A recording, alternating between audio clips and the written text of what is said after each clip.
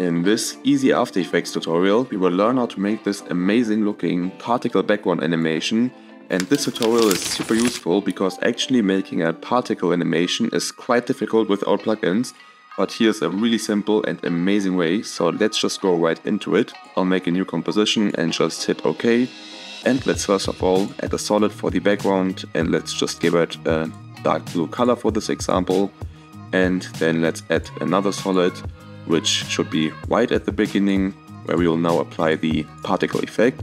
So let's select this layer and look for the most important effect, which is the CC ball action effect, and just apply it. And now you can see nothing changed really, so we have to play with a few settings. So first of all, let's put in a high value in here, or actually just a little bit higher value, like 7 for example. And now we can see we get some particles, but as of now they look kind of stupid. So let's decrease the grid spacing a bit to something like 3, and let's also massively decrease the ball size to something like 12. And now, as you can see, actually get a lot of particles, but they are just a few points and don't look really good yet, so we have to animate them.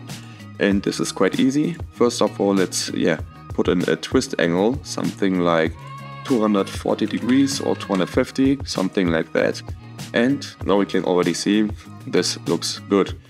And obviously you can play with it a bit, but I think we'll just go with the value that I use in the example, which is 240, but feel free to use whatever you like. And now we can also make it moving by animating the rotation setting. So let's go to the beginning of our animation and put in a keyframe by just clicking this. And then let's go to the end and increase this value, and now you can see this will just rotate. We can just put in a lot of rotations, whatever you like. And if we will play this now, we can see that this moves, and this is just super cool actually.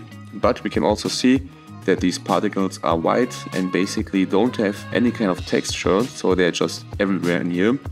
And in the example you could see that there are like darker spots and more glowing spots, and it just looks more cool. So let's actually do this real quick. So for this we can apply the fractal noise effect.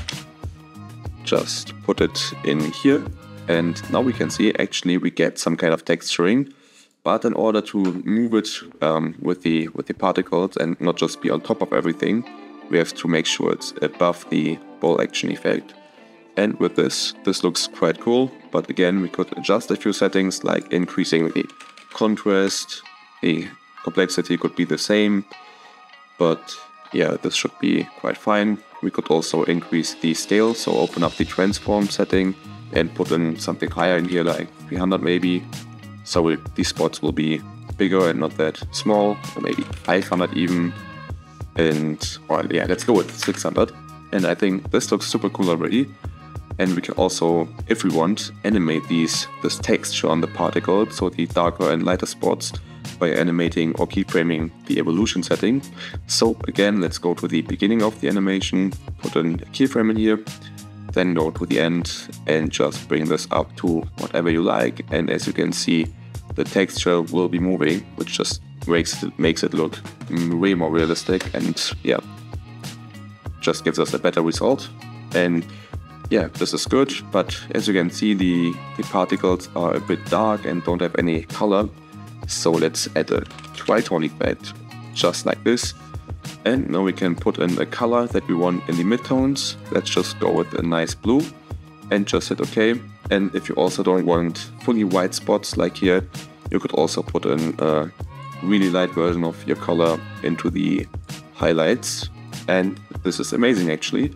I think this looks super cool, but maybe you think that these let's do it a bit brighter, particles are too small or maybe not that visible enough. So we could actually select this layer and duplicate it by pressing Ctrl+Z, and now these particles will be more pronounced.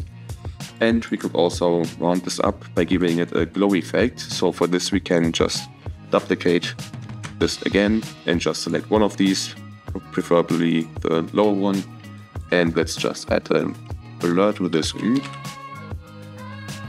Gaussian blur, just like this. And now we can put in a high value in here, like 400, and now we get this amazing glow. Maybe if we want this glow to be even stronger, we could open up the ball action thing and increase the size, something like 20, but I think that's too much. So let's just stick with 12, like the example.